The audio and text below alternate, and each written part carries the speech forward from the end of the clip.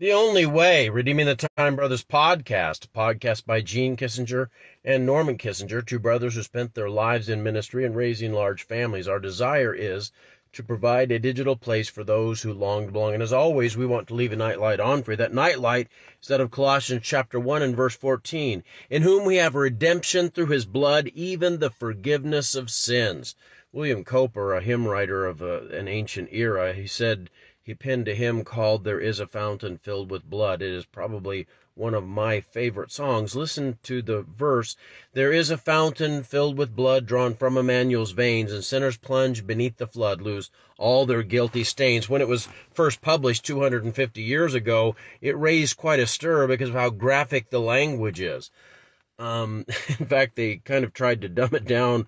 One group changed the first line from Calvary's cross, a fountain flows, but the change didn't last long because people understood that Jesus really did suffer and die on that cross, and the graphic language was needed to describe exactly what took place there, because that was the high price that Christ paid to purchase my forgiveness and a home in heaven for me. Now, that's an amazing thought.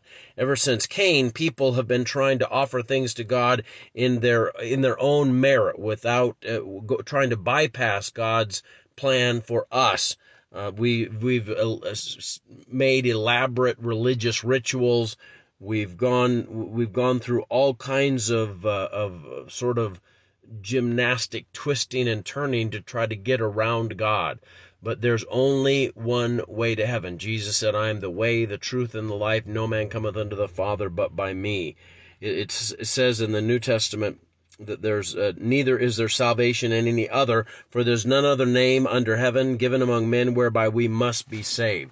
So if you're thinking that somehow you're going to get to heaven by religious ritual or by some other fleshly human connection, it doesn't work that way. God is not Burger King. He doesn't do it your way. You do it his way. And his way was his son lived a sinless and perfect life and then died on the cross for your sins, rose again the third day so that you, and ascended into heaven where he ever lives to make intercession for us and one day's coming back. That Jesus is the only way to heaven. I like another part of the song. It says, Dear dying lamb, thy precious blood shall never lose its power till all the ransomed ones of God be saved to sin no more. Dear Lord God, I thank you for these rich hymns and what they mean to us theologically, and I pray that they would mean something to us personally, that we'd remember the sacrifice your Son made on that cross, and that we'd never ever forget it, God. It'd be etched in our mind in a powerful way, and we'd be ever so thankful and ever so grateful and full of praise as a result of that sacrifice, knowing that our freedom and forgiveness was bought by you. In Jesus' name, amen. Hey, God bless you. I love you, but Jesus loves you so much more. Have a great night.